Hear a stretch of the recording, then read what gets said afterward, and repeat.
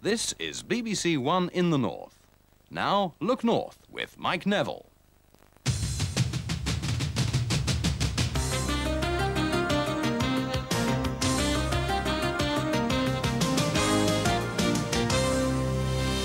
A £100 million plan puts Teesside at the leading edge of science. Two mining unions fall out over a redevelopment scheme for Vane Tempest. And while the parents are paying the bills in Cumbria schools.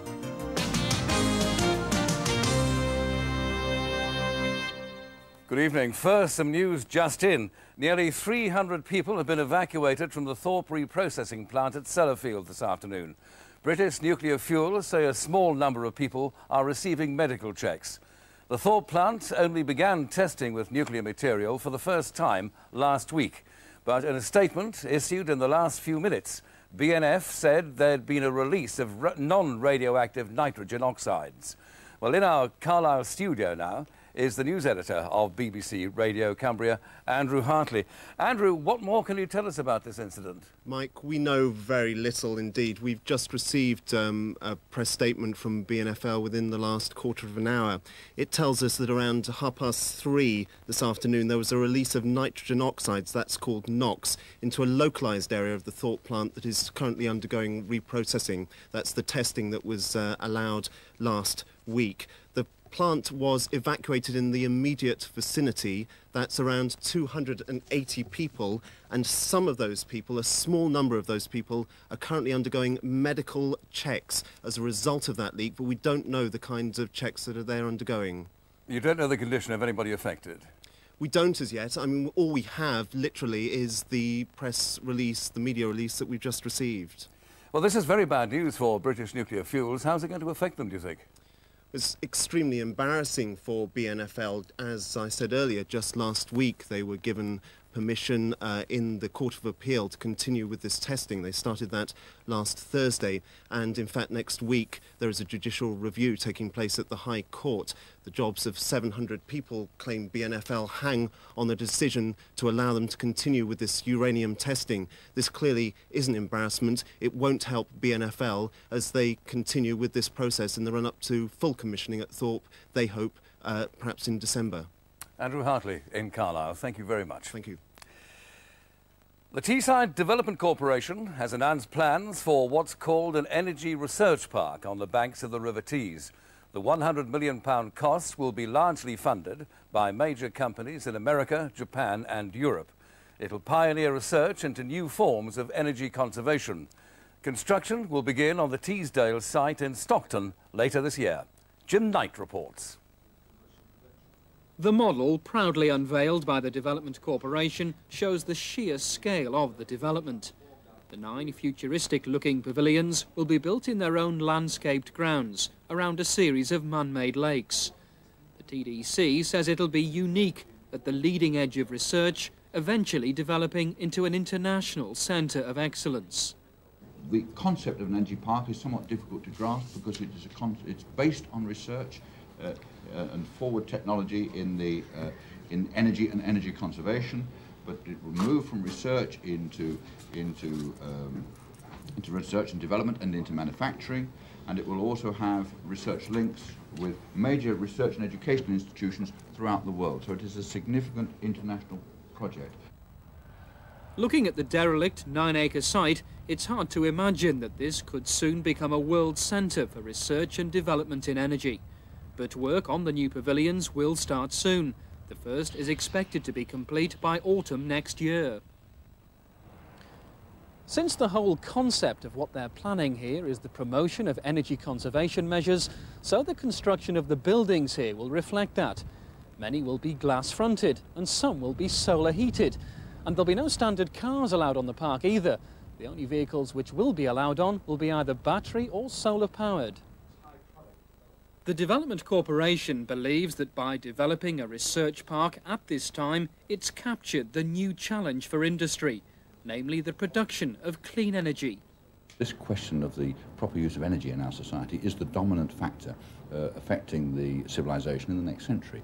If we can attract the base of that research and that development into Teesside, then we've set the seeds for Teesside to be at the centre of the next industrial revolution and the next development in industry and in the world. Just yards from where the new research park is to be built at the University College Stockton, they were delighted to hear about their new neighbours. Staff are already looking forward to joint research projects and sharing high-tech laboratories with industry. Well, I think it's the potential for the expertise that's available in two-parent institutions, and in this institution we have a number of highly qualified, very, very successful academics teaching environmental programs, and a number of very good researchers as well. And of course, if you can interface those with the real world in terms of industrial collaboration, then we've got a real success in our hands, I think, for the future. The potential for new jobs, both immediately on the site itself and as an indirect result of work at the park, is enormous. The Development Corporation spoke conservatively today of creating several hundred jobs, but hinted at the park's potential to create many, many more. The Energy Park announcement was made during a visit to the region by Sir George Young, the Minister for Housing and Construction. He was here to see the latest stage of the Tees Barrage project. £50 million is being spent on a scheme which will maintain the river at its high tide level and create development opportunities. It's been done by temporarily diverting part of the river in the top left-hand corner here, while the barrage was built on the original course of the Tees. The section sandwiched between the barrage has been dry during building work, but today the pumps were turned on to return the river to its original course, leaving the barrage to maintain the water level. David Morrison reports. Moses may have diverted the Red Sea, but the Development Corporation says it's going one better. Having diverted the Tees a year ago, it's now putting it back again, with the help of the Housing and Construction Minister, Sir George Young. The river was moved to allow dry work to begin on the barrage. Now that's complete, and millions of gallons of water will be pumped into the specially created dry dock to allow the next phase to begin. When we flooded the excavation here, we then removed the two earth dams, which are temporarily diverting the river into its temporary channel. Once we remove the dams, we then block off each end of the temporary channel and get to work building a navigation channel and lock and extend the steel arch bridge over that structure. The idea behind the barrage is straightforward. Gates between the barrage piers can be raised to act like a canal lock and allow the level of the Tees inland to rise several feet to its present high water mark. They'll regulate the flow of water and isolate the river from tidal flows of sewage and industrial effluent. A road bridge will carry traffic over the barrage. By raising the river and isolating it from the sea, 11 miles of clean navigable water will be opened up for leisure pursuits. Despite the much vaunted environmental benefits, there are concerns that it could also have a detrimental effect. So for 5 years after it's opened, the river will be monitored to gauge the barrage's influence on bird and aquatic life. Another city centre improvement scheme has begun in earnest on the quayside at Newcastle. It will eventually create 300,000 square feet of office space, although just around the corner, existing offices stand empty. Simon Willis reports. Lord Mayor, champagne, cameras, all the trappings of a media event were at the start of this building project, which will cost £180 million and will create mainly office space. The first building is already let to an insurance firm, and the developers insist the space is urgently needed. In the last 3 years, office take-up, as they call it, has included 450,000 square feet in the Team Valley trading estate, 650,000 square feet in the Newcastle Business Park, and 120,000 square feet at Newcastle Central Park in the Manors area. There's only 80,000 square feet of quality office space available. That's according to letting agents Story Sons and Parker. Nevertheless, throughout the city centre, old offices stand empty, just streets away from where the new offices are being built. The developers argue that these don't have the easy access, the car parking and modern facilities which businesses demand, so they'll not move here. The older offices are now dilapidated. They've been declining for the last 20 years, and what hasn't happened is people being prepared to invest in them and improve them and make them attractive to occupiers. We see this as being the first step on quayside to attracting inward investment. That will attract other investors to the city. It will create growth, increasing values, and that in itself, I hope and I think, will make it attractive for people to invest in places like Grey Street, Granger Street and Clayton Street, so that the older buildings can be improved and refurbished. This is what the quayside could eventually look like, according to the developers.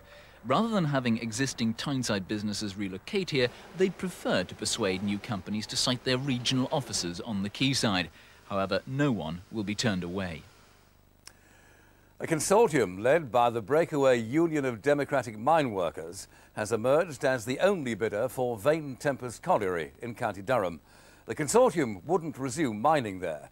Instead, it wants to set up a recycling plant which could employ several hundred people. But, as our industry correspondent Jackie Hodgson reports, there's already opposition.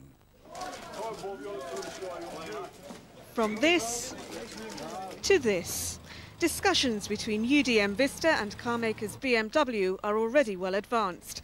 If the plan goes ahead, a recycling operation like this prototype near Heathrow could take the place of pitheads on the County Durham coast. Alongside it, a covered operation to recycle household rubbish. British Coal has barred potential operators from talking about their plans, but earlier this year, the UDM Vista did explain its proposals as they applied to pits in the Midlands. People with a vision are now saying, now look, the colliery sites have a railhead infrastructure, they have the facilities there, the buildings there. People like BMW have now indicated, Mayor Parry, Brown and Mason, the largest recycling metal people in the UK. The French system BITES, under the French converter for household waste, which is totally environmentally friendly, they're interested. We have spoken to 4 government ministers, they're interested. What we're saying is before these things become derelict, before they just sink into oblivion, before the community is broken up, let's have the chance of creating an industry for the future. And let's face it, recycling is the future. But not everyone is as enthusiastic. The plan needs the backing of the local authority, in this case Easington Council, which has its own plans for housing and encouraging tourism in the area. Despite a public commitment to new enterprises bringing new jobs to Seaham, they're not convinced that this plan is the right one. We're interested in jobs. I wouldn't say we weren't interested, but we want jobs in the right place because we'd certainly like Easington to be a great place to live and work in the future. So the right jobs in the right places. And perhaps not surprisingly, at the TUC conference in Brighton, the NUM signalled its opposition to a plan promoted by its long-standing enemy. I'm certain in my own mind that there are many proposals which is coming forward by the local authorities, by the Northern Development Company and by many other agencies in the region to redevelop the east of Durham. A waste disposal site would not be in the interest of the people of Seaham nor of the environment of a beautiful seafront area, and we will be opposing it. On the streets of Seaham, years of bitterness between the two unions brought a tough response. I'm not interested in anything at the UDM. Why not, sir? I'm in UM. You don't think it's a good idea? Not ways back in the project, no. Is it because it's the UDM that's Yes. involved? Why are you so anti the UDM? Why, politics, really. Sounds dirty. We're just getting rid of them all. Coal mining in County Durham has certainly produced its share of muck in the past. Filthy beaches are a testament to that. But here too, a legacy of pit closure. This plan, despite its political sensitivity, is the only one on the table. British Coal must now decide whether it will allow it, the local authority whether it's acceptable. If it is, the UDM will find itself occupying some of the NUM's loyalist territory. Police on the Spanish holiday island of Mallorca are investigating the death of a 3-year-old boy from Hartlepool who drowned in a swimming pool, apparently unnoticed by 300 people sunbathing nearby. From Spain, Tim Brown reports. The baby, Anthony Salvin, fell or wandered into the swimming pool, one of 4, at a large holiday complex at Calas de Mallorca on the island's east coast. Vital minutes passed before he was spotted at the bottom of the pool and the alarm was raised. Although a doctor was giving first aid within 5 minutes, the baby died on his way to hospital in an ambulance. The baby's mother, who had only arrived with Anthony on holiday the previous day, was one of the sunbathers nearby. A police officer said that although the complex was a big one, it would remain a mystery that no one noticed the baby before it was too late. Cleveland police have started the process of repairing relations with the Ragworth community in Stockton, the scene of serious violence over the last few days. The Divisional Police Commander, Bob Scott, faced a meeting of people on the estate this afternoon and listened to complaints about the way some of his officers had reacted. This report from Alan Powell.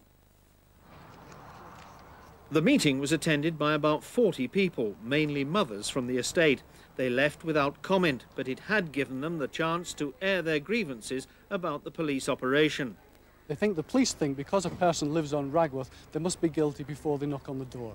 That's the idea that some other people have of the police. I don't believe that is the case, but people have that perception, and that perception has got to be knocked down. And that message has got through to the police? I think that message has got through very, very clearly. I said to Bob Scott immediately after the meeting, what one word came across to you today? And he said, attitude, the attitude of my officers.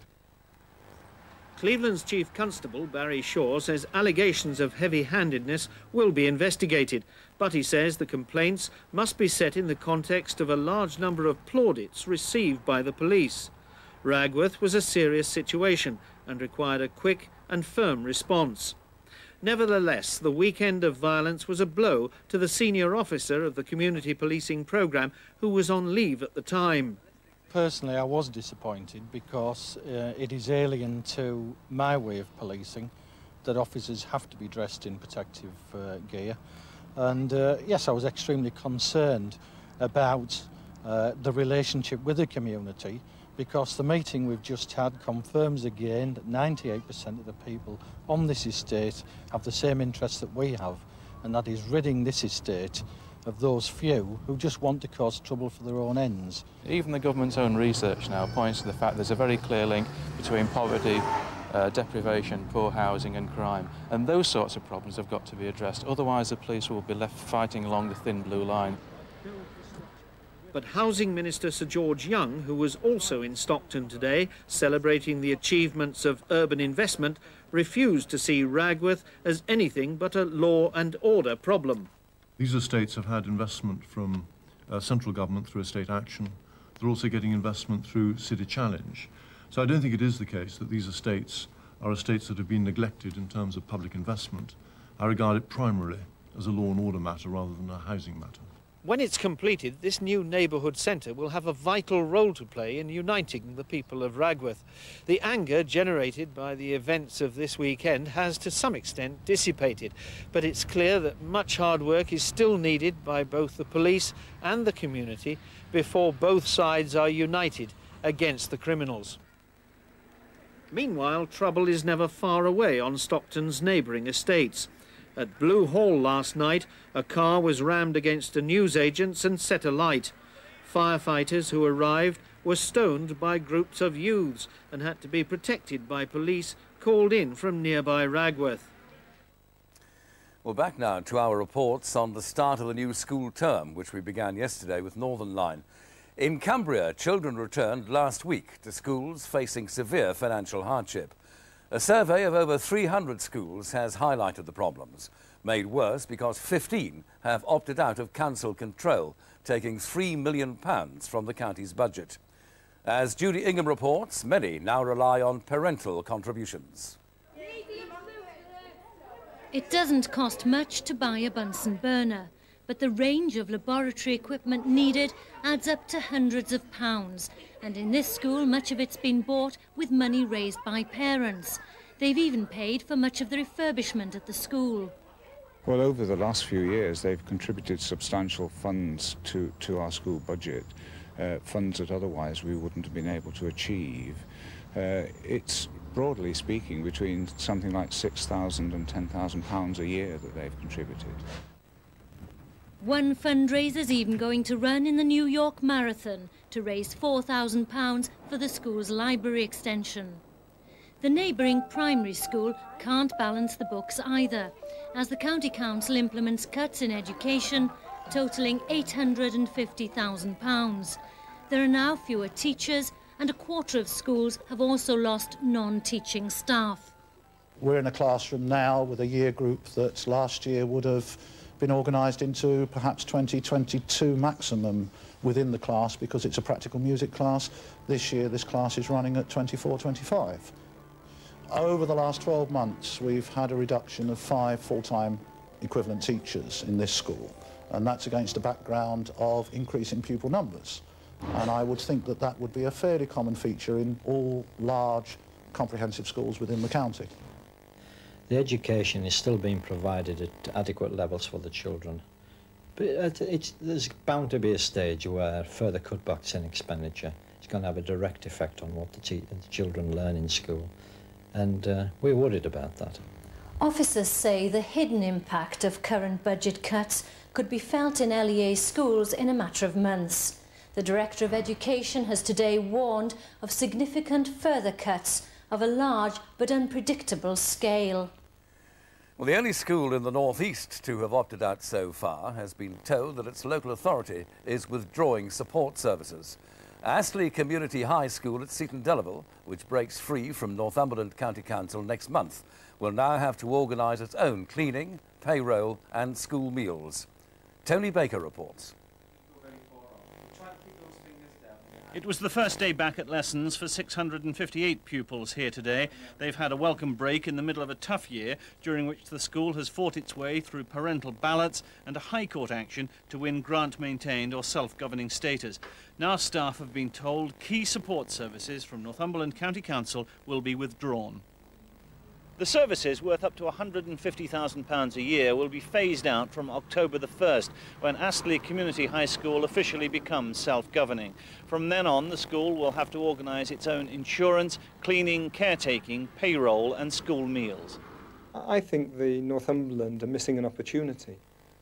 In looking for these services around the country, we find that authorities like Cumbria and Lincolnshire are offering services to grant-maintained schools. And in fact, Lincolnshire has set up and is running an extra business as a result.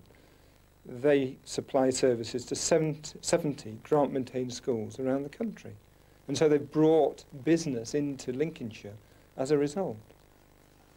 Northumberland County Council says it isn't worried about the loss of income to Lincolnshire, and the Vice-Chairman of its Education Committee, Councillor Ted Weeks, also Chairman of Astley's Governors until October the 1st, denies it's an act of political vindictiveness.